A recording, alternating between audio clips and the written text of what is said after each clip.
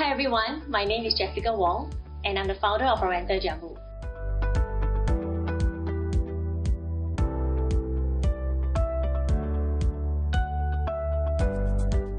Breast massage are getting more and more popular these days, mainly because of social media exposure. I'm sure you have seen more of influencer mummies and superstar mummies are getting their breast massage sessions. So a lot of mummies would think that, hey, no harm trying one. So it's just like a body massage, right? So what is breast massage? Why do I need it? Okay, so all my sessions with my clients, or clients who have seen me before, they all know that I like to ask a lot of questions. I like to ask about their breastfeeding schedule. I like to ask about their baby feeding schedule and all. And in fact, I ask about their job scope because I want to help them to plan their breastfeeding journey, and of course to help each of them to achieve their breastfeeding goals. So I have clients telling me that, oh Jessica, I intend to breastfeed for 3 months because after when I go back to work, I cannot pump anymore and all. So I was like, okay, but do you want to stop, or you are stopping it because of work? And they will tell me, I want to continue, but this is my work. And that's when I'll advise them, why not you try this schedule that I propose to you, and then I will massage them and I will tell them that how their breast is like and why is it that you need a session to smoothen the flow, to relieve engorgement, and I will educate them about their own nipple and areola, like what kind of flank they need it as well. So a breast massage session is not only to relieve blocked ducts or to solve like breast engorgement. In fact, it's much more. Your masseuse, or even me myself, I actually share a lot with clients. I'll tell them a lot of breastfeeding information. I will educate them like what to do if you were to face these unforeseen circumstances. So for my main group of clients are exclusive pumping moms, because when you pump, you have to understand that a breast pump will never clear your breast fully. So my clients will tell me that, hey Jessica, I pump on time, I have never missed a pump, not even 5 or 10 minutes late. But why am I not getting the yield that I used to get before?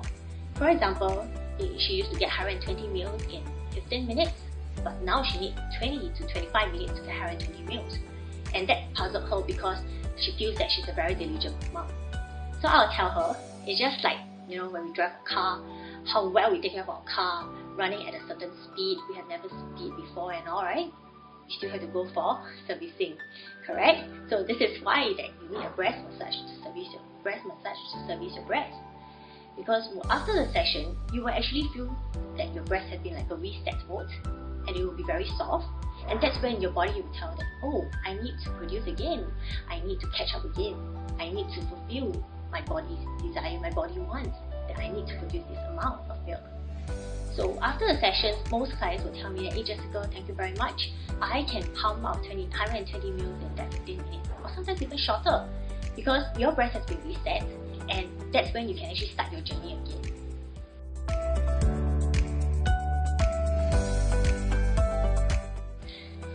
Many a times, mummies will ask me, Jessica, does breastfeeding help in postpartum weight loss? I would tell them yes, but to a certain extent, because when we breastfeed our babies, we do burn more calories. We burn additional 500 calories more. And that's a lot, because even when you jog on the treadmill, you don't even get to burn 120 calories. So that is why it says that it helps you to lose weight. But if let's say when we burn more calories, we are using more energy, and more energy being consumed, we may get hungry.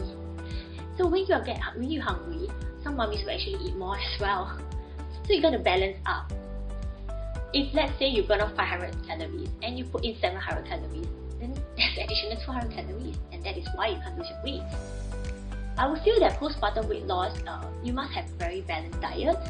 You must do some workout, and you must understand like how your body works. Maybe you cut off some sugar intake, cut off some carbs intake. This will help you to lose weight faster.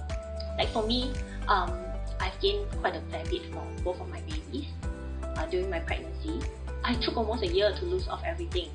I was not stressed because I feel that my main priority was to take care of my children. I feel that this is the most important thing. You shouldn't let pregnancy weight be a factor for you to think about when am I losing it, how can I lose it. Priority should be baby in a way, Of course, well-being does matter too, but don't put too much stress on it. Eventually, we will lose off this weight, just as long as you keep a healthy diet and exercise more. I guess that's very important. If you want to take breastfeeding as the main bulk to lose weight, I would say this can only help you to a certain extent.